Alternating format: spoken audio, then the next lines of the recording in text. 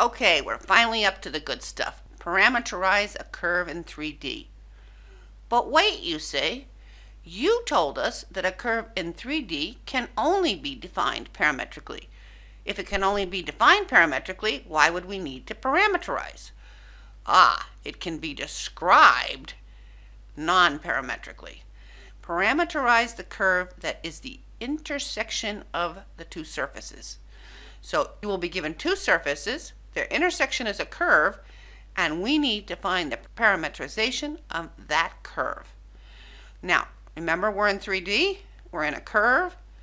A curve needs one parameter, and in 3D it needs three components. Okay, what's the plan? The plan is best case scenario.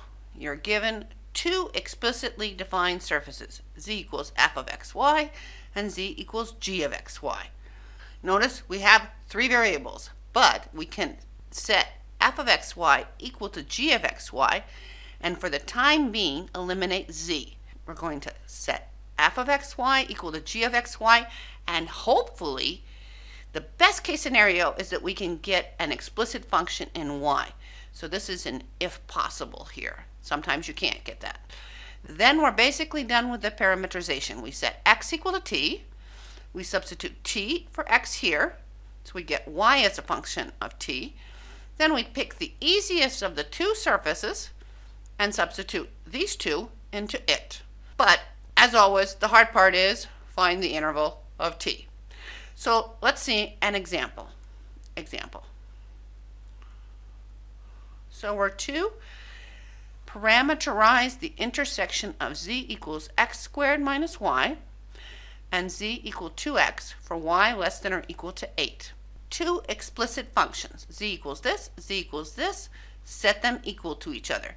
So x squared minus y equals 2x. Oh, this is a good one. We can solve it for y. So how much is y?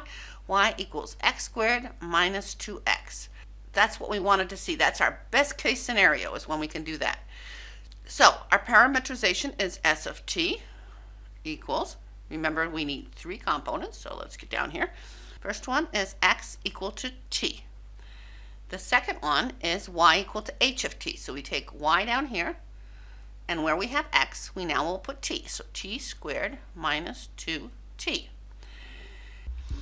And the last one is substitute into easiest. Which is our easiest? We have x squared minus y and 2x. This is easiest.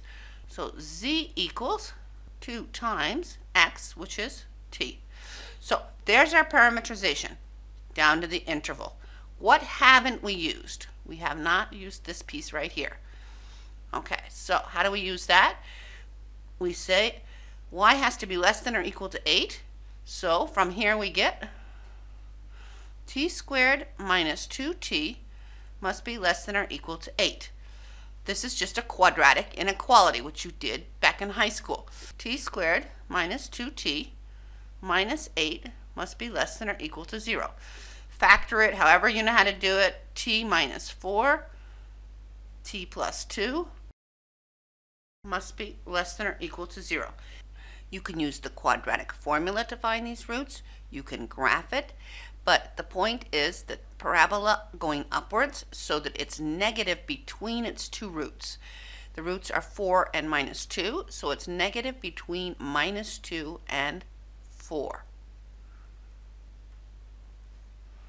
So that gives us the interval. Certainly check to make sure that on one point that this works. So let's say 0. Y would be 0 squared minus 0, 0, definitely less than or equal to 8.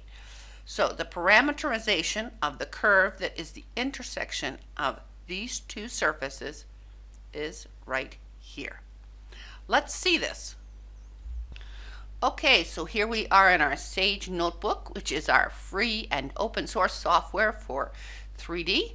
We're exploring parametric curves. Because we have two surfaces defined with x, y, z, we need to declare variables x, y, z.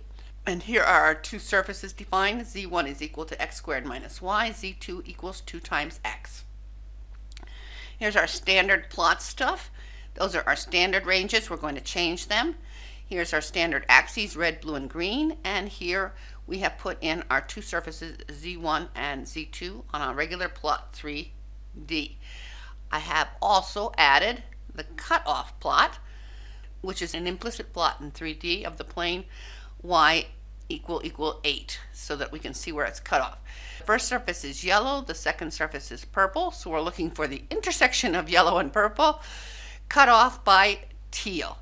So let's change our ranges. I think we had from x equal to t from -2, so that's good, -2 to 4, so make this 5. We know that we need at least a y max of 9 since y goes to 8.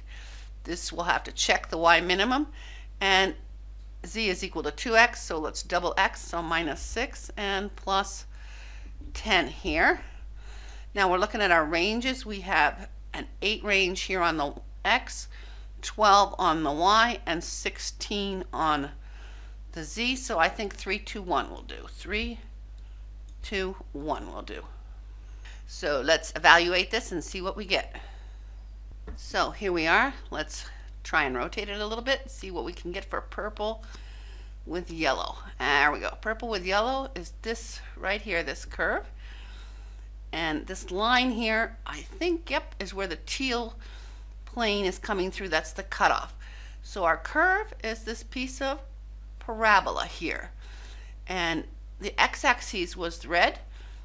And so we have x equal to -2 here, and x equal to 4 here.